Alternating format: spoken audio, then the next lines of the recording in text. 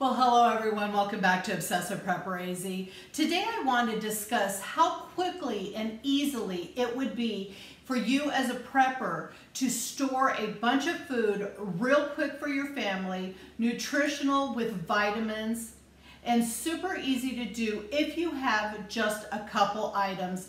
Now, as a prepper, I always suggest one of the items that you want to get is a dehydrator.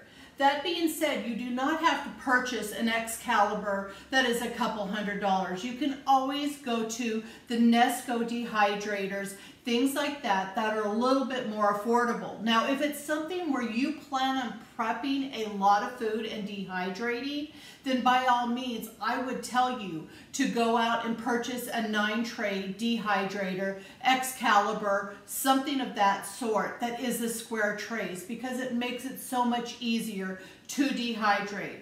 Normally your Nescos are round. They stack from top to bottom, and your blower is at the top of that unit. So what you end up having to do is when you're doing a lot of dehydrated food, what you have to do is completely shift the trays, move them around, because that blower is only going from the top down.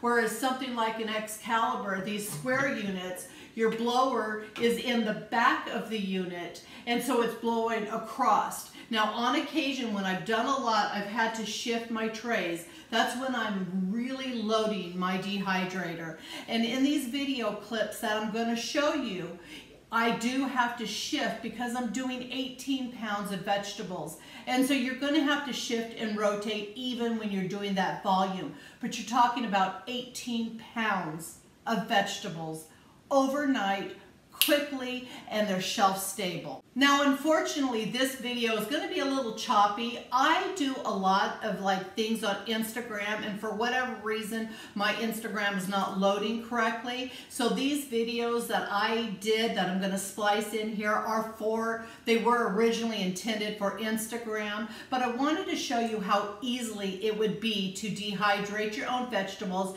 and I show you in this video a complete breakdown of 9 packages, 2 pounds each of peas and corn, what it looks like in a container, what it looks like once it's dehydrated in those containers that I put in, and then what it breaks down to in the mason jars. So again, I apologize on this kind of choppy video, but I want to kind of show you all of this.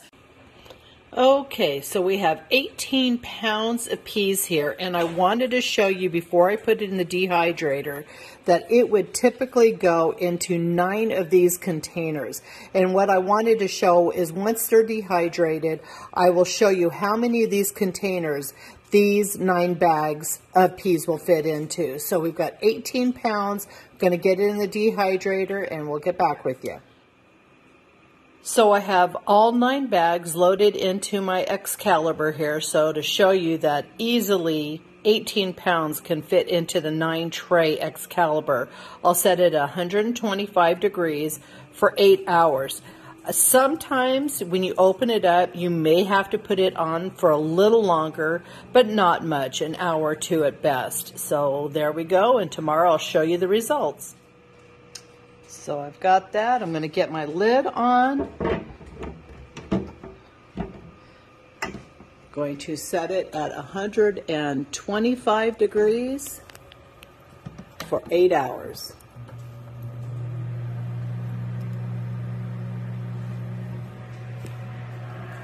Somebody's down here looking for peas. Who knew puppers liked peas? Daisy.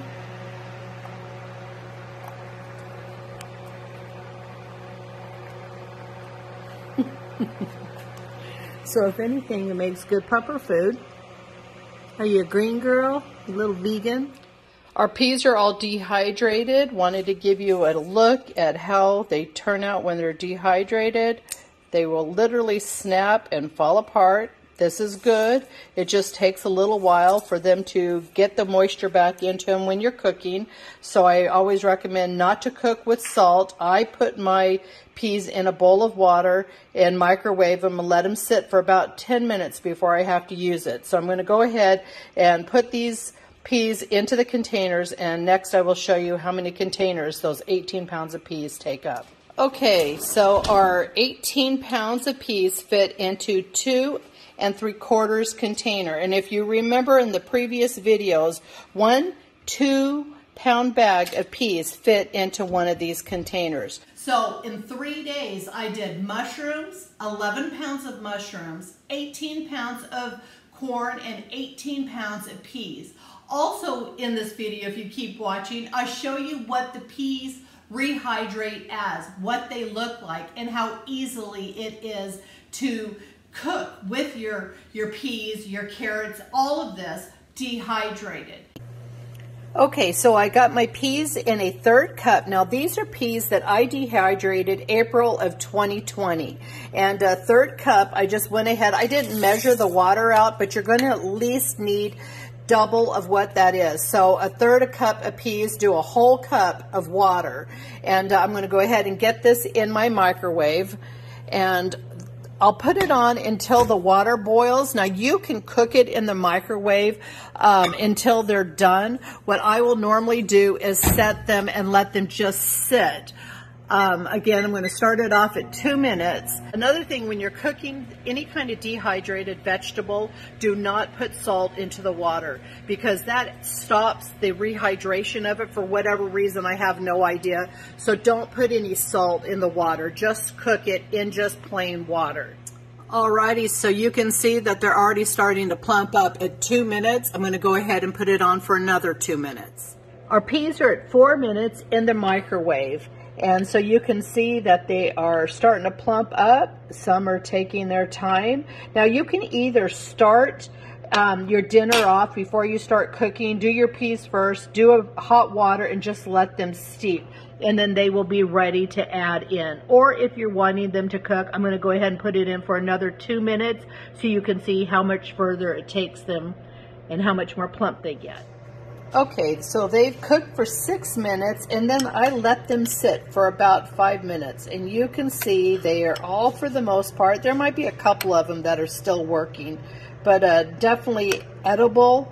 And if you put them in a soup or stew now and they have salt, there will be no issue with them plumping up anymore. I'm going to go ahead and strain these and then I'll show you how much peas fit into a cup versus that 1/3 cup dry. Now remember, we started with a 1/3 cup peas, and then this is what the peas rehydrated as. So almost 3/4 of a cup peas. And you know, something simple as just melting some butter, some garlic salt, and I love my Tony's, a little bit of spice, add those too, and simple little side dish. I also get a lot of questions from people asking, why don't you just put stuff in the freezers? They cannot put it in their mind, why go the extra step of dehydrating?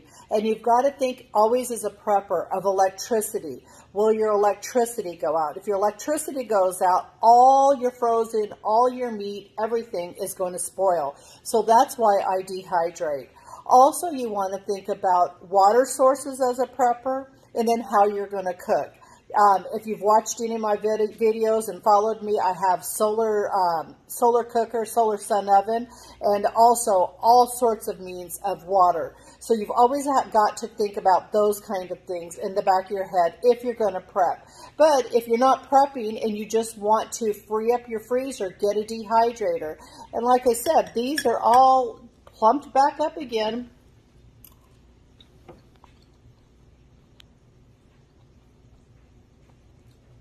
Works out great. I think you'll be happy. Idea. And you can see up here I've got just some of my dehydrated stuff, some chives up there, some green, the peas, mixed vegetables, corn. Oh, I think I see cauliflower, my dried lemons, a little bit of everything. Now, a lot of people out there, once I do a dehydrated video, I get hit with, why don't I freeze dry? It's never been something that I've looked into. I carry a lot of number 10 cans that I purchased over the years of freeze dried, but the expense of buying a freeze dryer at $1,800 plus, to me, it's more affordable for me just to dehydrate my food.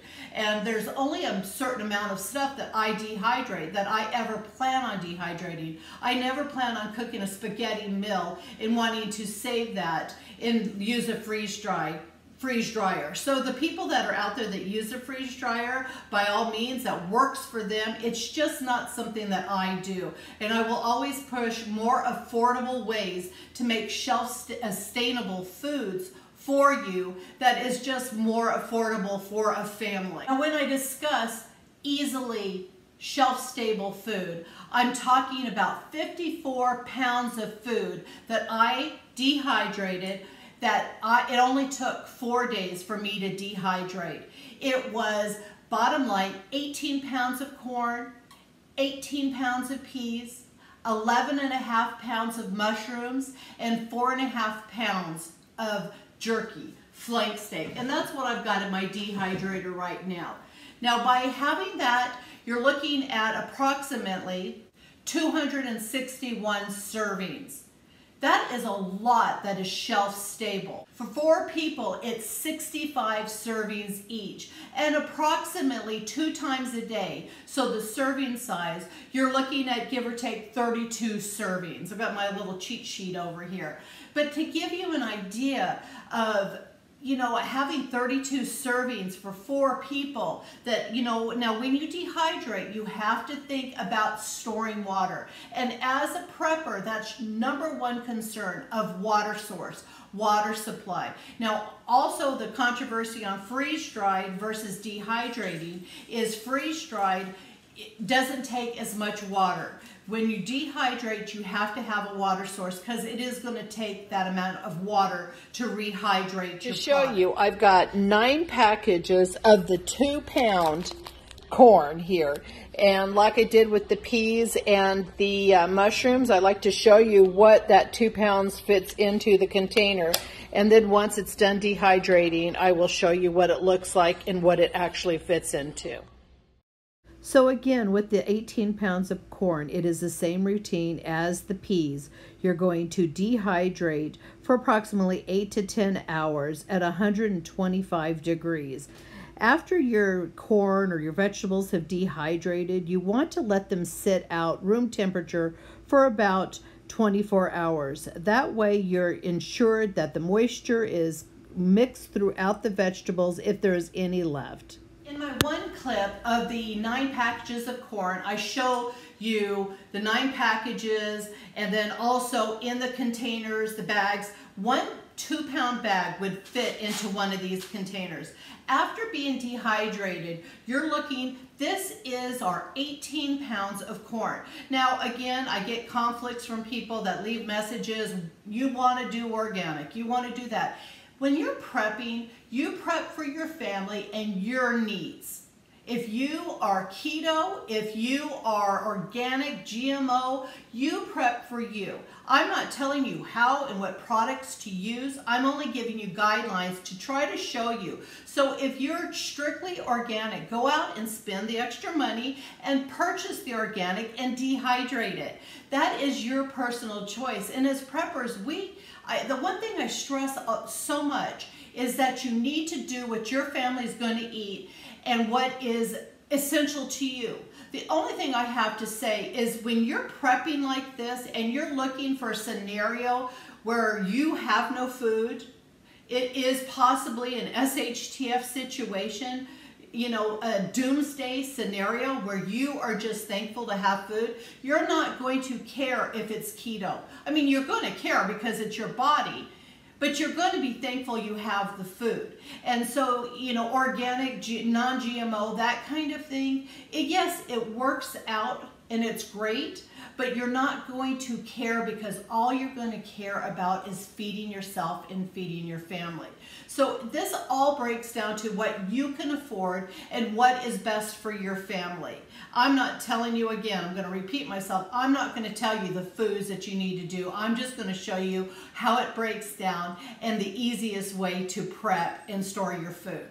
So I've got these 2 containers here of my corn, and I wanted to show you on the other videos, if you watch after this, let me get this in here.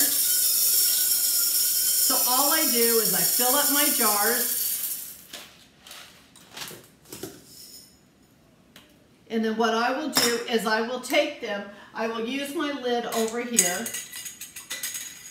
And as a prepper, I said a dehydrator, but another thing that I think every prepper should have is some kind of food saver. A lot of people have asked me what food saver I have. Mine's a dinosaur. It is so old, you're not going to find it. Any of the newer food savers work great. And what you do is you have this lid attachment. Now there is issues with the smaller mason jar lid attachment not always sucking the air out. So I tell people to wiggle it around until you know you're getting that suction. The wide mouth I've never had issues with. So you put this on here, then you push the canister and you vacuum and seal it. Well, not the vacuum and seal, you're doing the canister. So, get my lid down here. And this is going to suck the oxygen out. So that makes your food shelf stable, oxygen free. You do not need to use a silica packet, an oxygen absorber, and it's shelf stable for 20, 25, even longer shelf life. Now, talking about longer shelf food that is dehydrated or beans. The longer you store your product, the more water it is going to take to reconstitute. So I watched a video on TikTok where all these new preppers are popping up saying, after 5 years, your beans are so hard you can't use them. That is a story. They have no clue about prepping. What you're going to need to do is take that water and you're going to need to soak those beans before you cook them. A good overnight, because the longer your product stores, the less water, and it's going to need more water to reconstitute, rehydrate. So I'm going to get back over here. So we've got this, oxygen's removed. And my lid, it's not coming off, and it is shelf stable. So I always recommend a dehydrator and a vacuum sealer that has those lid attachments. Your 18 pounds of corn actually fit into 4 wide mouth mason jars. So 18 pounds of corn fits into 4 mason jars, wide mouth, quart size. Your peas, 18 pounds, fit into 5 quart wide mouths. And then those 11.5 pounds of mushrooms fit into 4 mason jars. There's all of this. Again, I apologize for the clips into the video. I wanted to be able to show you how to dehydrate. And if you still want to see more of my products that I'm dehydrating, keep watching to the end. The next thing I'm going to do is 18 pounds of mixed vegetables. And I wanted to show you this here also. What I do is I purchase flank steaks. I keep it rolled up and I slice it, and I slice it thin, and then they come out a little wide, and what I do is I take scissors and I cut them into strips. There's a video here showing you before when I've seasoned my flank steak, and I do have some videos out on beef jerky, and so simple to do. 4.5 pounds. Now this will have a shelf life you can get, if you store it correctly, in a freezer for approximately a year. If not, on the shelf, I'm going to say max 3 or 4 months. Some people have gotten longer, and it depends on the fats in your meats. I personally love flank steak for beef jerky. It's not so affordable to make anymore because the cost of the meat has gone through the roof, but definitely a nice item to have for preps also. And I have my 4.5 pounds of my beef jerky out of my dehydrator. And this is approximately, so 1 pound is 16 ounces. After it dehydrates, it's approximately 12 ounces per pound. So I have 4 pounds, give or take 4.5 pounds. So that breaks down to each person gets a 4-ounce serving. We're looking at 32 servings if you do a 4-ounce serving of beef jerky. But if you're anything like my family, we love beef jerky. It might be a little less, not 32 servings, but 16 servings. But a great way to get some meat, put it in the freezer in a food saver bag or an airtight container. You can definitely get a longer time. I'm going to leave that here. I'm going to do another video that I've got back here. I'll flip the camera around after this and show you what I've got. And I'm going to do another video of what I've purchased this last 2 weeks that I'm putting back into my preps. I hope you enjoyed this video. I hope it wasn't too quick. I don't want to waste your time. I talk a lot, but I try to put a lot of information in a short period of time. If you like the video, please subscribe. And if you want to be notified for future videos, ring the bell. Have a blessed day. So those 11 pounds of mushrooms fit into my 9-tray dehydrator. It's the X-caliber dehydrator. I'm going to set my temperature to 125 degrees, and I'm cooking them for approximately 7 hours, maybe longer, because these were store-bought mushrooms and they are pretty thick, so it could take a little longer. Get that in there, and then you set your temperature to 125. And then we're going to go for, I'm going to put it at 8 hours. So my 9 trays of my mushrooms are dry. I wanted to show you what you want them to sound like. So you want them completely dried out where they will crumble and fall apart. And that's how you know they're done. So here's a look at our 9 packages of mushrooms. So those 9 packages, dehydrated, go into 2 of the packages. So that is a lot of water weight. So after this cools, I'm going to let them cool in a bowl for 24 hours, and then I will put them in mason jars. When you dehydrate, you don't ever want to put your stuff, your food, into mason jars and seal it until they've sat at least 24 hours so the moisture can get in the air and redistributes in the product. But I wanted to show this to you because I thought it was very interesting to show to you the difference dehydrated makes and the volume and space that it takes up.